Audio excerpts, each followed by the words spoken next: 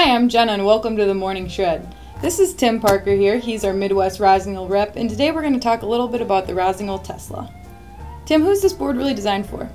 It's kind of that, it works great for a beginner, but you can take it up to that intermediate, and I think you can go beyond, especially in a park application.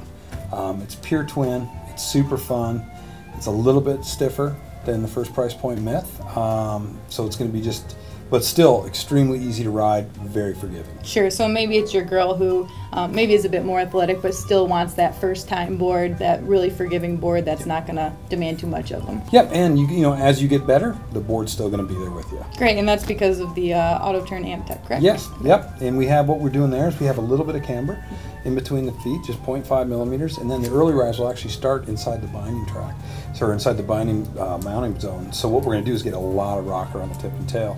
But by having that little bit of camber, it keeps the board very stable. But as you're learning at slower speeds with that much rocker in the board, it's very easy to maneuver. So you can turn at a slower rate of speed, but as you get up to speed, no problem. You got stability of having the camber and the energy it stores, and you have great edge hold. So, absolutely. So for that entry-level rider, they're not catching their edges as much, they're not getting frustrated, they're able to progress, and then when they get to that point, the board's right there with them, ready to help them progress. Absolutely, and since it's a pure twin, it's got a full wood core, the thing is a great little park board. Great. So maybe your girl who's starting off but thinks she wants to venture into the park a little bit. Yep.